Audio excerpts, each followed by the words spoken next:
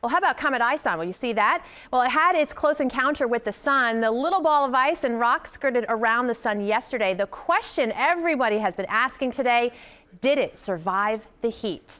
With us now is Kelly Beatty, senior contributor editor for Sky and Telescope magazine. And Kelly, good morning. We're so happy to have you with us because, I'm a stargazer myself, and I want to know. It's so fascinating. Going into the sun, Ison was looking a little brighter, and then that was a good sign. But what are we seeing now?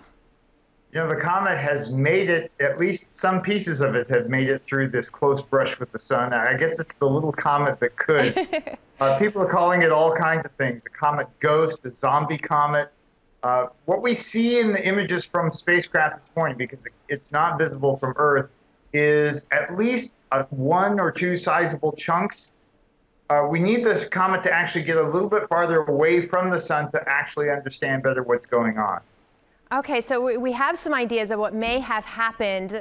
Can I get you to give us an idea of what we may be seeing over the next couple of weeks? Because we were kind of hoping if it survived the turn around the sun that we might get another view at it. Sure. If the comet has remained at least partially intact, then it's going to continue to boil and froth away these icy bodies. That's what they do. And so that will give it a tail that we should be able to see in the morning sky.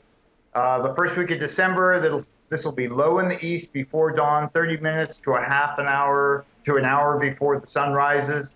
That should be if the comet holds together. Now, it's not out of the woods yet. It could still break apart and just dissipate.